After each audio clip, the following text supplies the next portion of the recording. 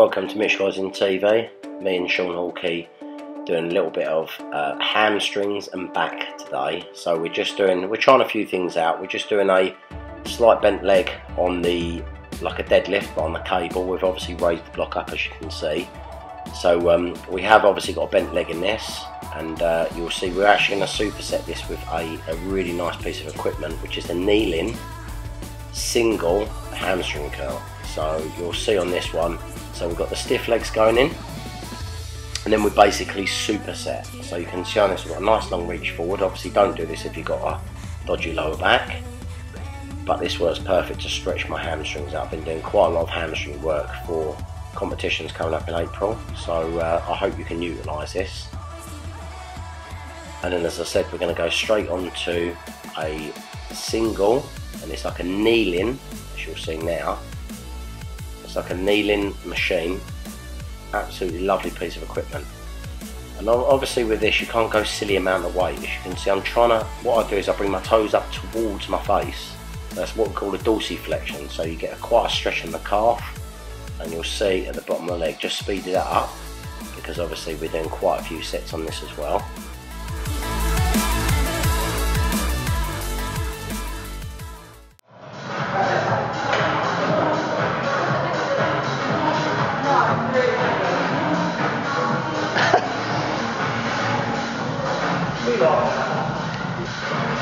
Nothing.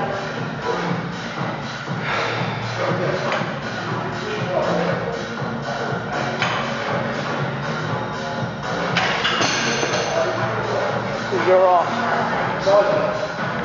Oh. The angle.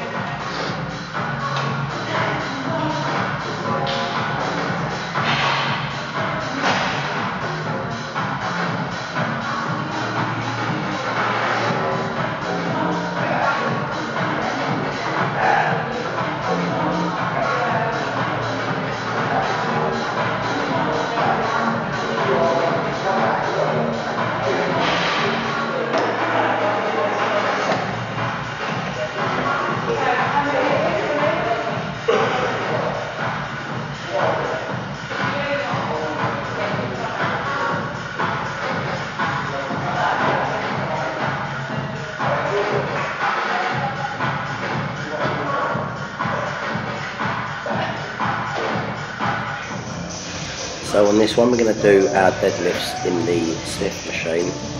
Raise block, same again, just so we can get that little bit more of a stretch. And you can see I flick my toes up at the top. That just shows that I try and drive all the weight into my heels. I've got an overhang grip rather than a lock grip. When I do go heavy, I do use a lock grip normally. But you can see I'm literally pulling my toes up so all the weight drives through to my heels. And you can see the difference in the way me and Sean, we're just trying different angles, so we're just changing it round to see how we feel. Remember, me and Sean experiment quite a lot, because still you need to understand there are tiny little sort of movements that you can do and changes to exercise to make it feel better for yourself. There's always the right and the wrong way to do things, but we're quite experimental because we know how our body feels. So you can see Sean's feet are flat, obviously my toes raise up, and obviously we've changed around. And then I'm going to try it. The reason I just felt this, I couldn't grip it quite so well, because you've got to allow for the bar to come away from you. And I found that my grip, and when I focus on my grip, I don't focus on the exercise that I'm doing. That's like, for example, when I do deadlifts, I use a lock grip, because I find that my grip doesn't go as bad, it doesn't fatigue as bad. And then we're just going to throw in some chin-ups. These are one of Sean's favourites. They're not my favourite, but I'm just going, obviously following with Sean today. So we're just going to go into the chins, and then you'll see me do a set. We're going to do about 3 sets of these, just as many as we can. We're not counting these, we're just obviously going to go to a failure. Mate, you're alright, you've just got on camera.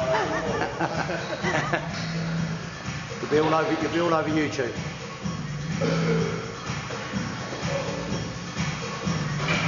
Can you reach that one step? I'm seriously thinking I might have another one. Probably going to play.